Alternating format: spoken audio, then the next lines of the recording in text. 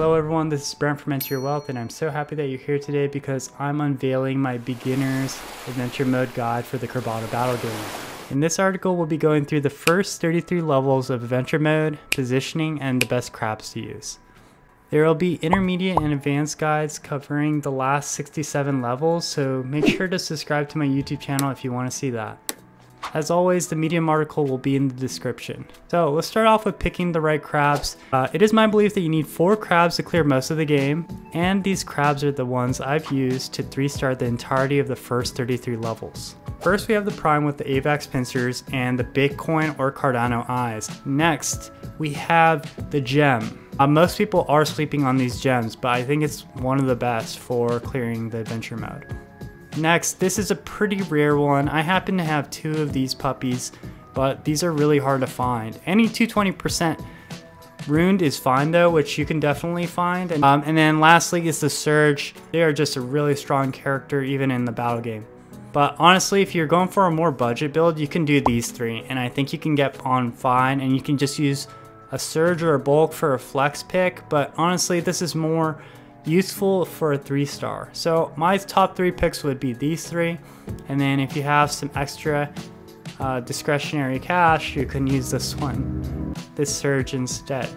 I mentioned here how you don't need to have the best form, but these are just mentioned so that you could develop your intuition on the crabs that are good, and buy comparable side grades and find undervalued crabs in the marketplace. So just as a precursor, this is a guide for clearing with a bare minimum of 1 star. 3-starring generally happens when you have a combined level of 3x above said level. I'll mention some 2 to 3-star tactics occasionally. So to find out how you can 3-star a specific level is to join our GameFi NFT Discord. You can just ask me directly there and I'll tell you how I think you should do it based on your characters. The positioning that I use in this guide is not always optimal for 3-starring, it's optimal for usually defeating the level. Alright, let's begin. So level 1 through 4, I call this leveling priority. So the first 4 levels should be easy to 3-star just by trial and error, and I show that here. It doesn't really matter what you do, but mainly what you want to take from here is that you want to be leveling your rune first to your level cap, and then prime, then your tanks. Okay, this is the order we're taking for leveling for now, so this is not always constant in the guide, by the way. Anytime you get stuck on a level, you pretty much need to get to the next 5th level, meaning the increments of 5, 10, 15, 20, because that's when you get a really huge stat increase for your team. If you get stuck somewhere, that might just be a signal that you need to reach the next 5th level. Okay, so level 5, the first boss. It's an easy 3-star, and it's what you need to do to gain access to the battle game. Okay, main threat is this Cardano Prime. Focus it. You're positioned like this to burn down the Cardano Prime, and then take out this Sunken with our Ruined. Okay, level 6, the first toughie. So I say this is the equivalent of picking Charmander into Brock in the first Pokemon games. If you know, you know. This should be possible in moderate attempts, but this is a pretty hard 3-star. So yeah, this is a pretty hard 3-star. You don't really do this 3-star until you out-level it, and that's the case with a number of these fights. At least if you want to do it in moderate attempts. Level 7, easier than level 6. So after every boss, there tends to be easier fights. As last time, main threat is always the Cardano Prime. Take it out ASAP. Calm before the start. I say this is a very easy fight. Definitely go for a 2 to 3-star. Since we have 2 Prime, we have the factional advantage over this. These squid-like things, they don't even have an ability, so they're quite easy to deal with. And why I have this Prime in the front line, it's serving as an off tank, so he will take some damage from here. You will clear this faster than it can really damage you. And then these 2 will be focusing your gem. Just a way that you can apply this principle to other fights, but the idea is we're just taking some damage because, you know, health is something that you need to be utilizing well to get 2 and 3 stars. So I think even early on you can 3-star this one if you do this tactic here. You can also put your Surge here and then Prime here. That could also work if your Prime can't survive this, but ultimately I think this is what will work. Also, you could even put your surge in this spot right here, and then that could also work, especially if your prime is surviving, but your gem is not surviving. That is another thing that you can do. As you can see here, the calm before storm, a little bit less of a calm. So go for the 2-star here. This is a similar setup. You're just trying to focus the prime here. We have this positional setup so that once this dies, we will take this out. Nothing more to say than that. Okay, level 10, the storm. So this fight is pretty tough because you have these 2 primes, and this spot right here is really hard to deal with because you cannot focus it with more than 2 targets in the back line. You can focus it with 2 targets in the front line, but the problem is your front line is usually a tank, so he won't really be able to do damage. This guy isn't, it would be so much worse if this was a Cardano, right? But this guy also does a lot of damage. You may need a little bit of a level difference to do there. Okay, so new beginnings. So after a boss fight, so each 5 levels is a boss fight, there's a little bit of an easier fight. And we start to see these squid sunkens. Remember, this whole time you should be pumping these shells into your rune, and this is the reason why. New beginnings, we first see the squid here, and we're just pretty much set up to, after we destroy this, to focus this little squid. These aren't that hard, so it's pretty fine. And then I put not a particularly interesting section because it's kind of similar to this. You know, you have these ones, our primes do well here, and then we just focus the DPS. Always it's about focusing the DPS and ignoring tanks if we can. That's pretty much the game plan as always. Okay, there are some 2 to 3 star tactics you can use on these ones, but it's, you know, I'm not going to mention it. Literally the same fight at maybe 0.0001% harder. Yeah, so not much different. These next three fights are the same. So Deja Vu, Deja Vu. I'm not going to say much about it. It's the same fight basically. So you'll be able to cruise those if you cruise these other ones. So it begins. So this is the first time you see this type of squid. So we focus down this guy. He's your ultimate threat. We also see the emergence of this craboid, which you may think is dangerous, but as you know, craboids are not looking so hot in the marketplace right now. Little Squid is the hard mob from this aquatic theme series. Focus him first, always. Okay. A rune's wet dream. So we continue to see this theme of the sunken and the craboid. That's why we went with the rune here. The rune is really good against these two, obviously. So we're set up in a way to take this out. Level 17. Same kind of idea here. We're positioning our rune always to be in line with this sunken. So after we take out this one, we'll be prioritizing this sunken with our rune. Still sunken season, so same principle as before. We line up with our rune against the sunken. The sunken cost fallacy. Okay, I hope you like that pun, by the way. More of the same, just lining up the rune with the sunken here. Nothing too different there. That's pretty much it. And finally, level 20. You may be here for a while. Yeah, so this is where a lot of people get stuck, and it's because these three mobs together are so strong. They fill up their pincer ability so fast, and it's just really hard to beat it. So this is probably the hardest fight in the first 33 levels. Thankfully, we have a high level rune which does swimmingly versus these Squidward looking mofos. You can consider dual tanking with another Surge or Bulk if you have one, but then you have two front lines, and then you're just hoping that your rune can really go to town. Other thing is you can switch your prime for another rune. Or if you are able to get your prime to level 5 at this point already, you know, I think it's better to just keep your prime in than another rune. But it really depends on your rune's ability. There's all these small things that may matter whether you should do that or not. So do not get too frustrated. This may just mean you need time to level up. Eventually it will go. Remember, each 5 levels you get a huge jump in power, so maybe you just need to hit that next 5th level.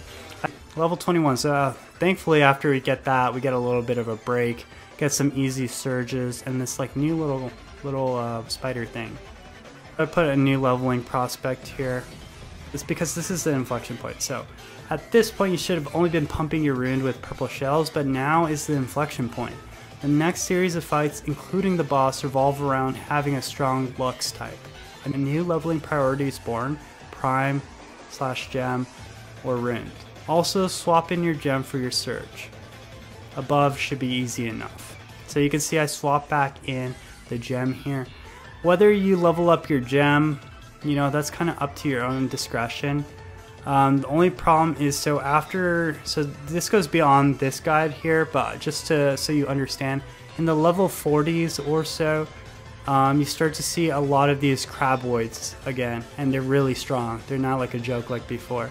So being overstacked in the prime starts to hurt you in that end. So that's why I don't necessarily think it's always a great idea, but it will help you beat the next stages. That's why if you're able to level up 4 characters, these are the 4 characters you do want to level, because you do want to be able to swap out your tanks for each other, and then everything is pretty much in neutral grounds. Right, a prime. So you see that we see for the first time an AVAX pincer prime. Does a lot of damage. Same principle as in the previous cases where we saw primes, and that is we focus them down really fast if we can. Old habits die hard. Focus him ASAP. The format above ensures that. So we have these two focusing this once this first organic is taken down. An easy fight. An easy fight. Okay, these guys don't even know how to do it. He's sorry, you just killed them. Okay. Here's level 24, which is good thing we didn't all in surge. Yeah, so this fight would be really hard if you had a surge tank, and that's because he has a factional disadvantage versus all of these, especially in AVAX Pincer Prime, which you will see does a ton of damage, which is not surprising if you're not new to this channel. Choice here, try focusing the prime. So you would have your characters actually in line with this, but if that does not work, use this above setup. So what this ends up doing is tries to burn down this organic first and then have everyone collapse on the prime. This fight is difficult. You may need a level to make it go. And then actually, I don't know if this fight is harder than this one. It might be. This is technically a boss fight, but this is quite a hard fight. So if you beat that one, I think usually you're able to beat this one as well. The main difference here, instead of having that prime, which is a huger threat, we have this surge. Basically, you can see it's mostly just they leveled these guys up a lot. So that's the main difference here. You could get stuck here as well, just because of the level discrepancy. But that's about it. This is where having a prime leveled up starts to pay dividends. A pretty hard fight if not. You can play around with dual tanks and also swapping the position of ruined and prime above. Not much else you can do. It doesn't go make it go by leveling up. Primed and ready to go. This fight isn't too bad, but you can see why we're pumping our Luxes. Again, I'm mentioning that. The organic up front, the rest should be fine. You just focus this. This isn't a hard fight.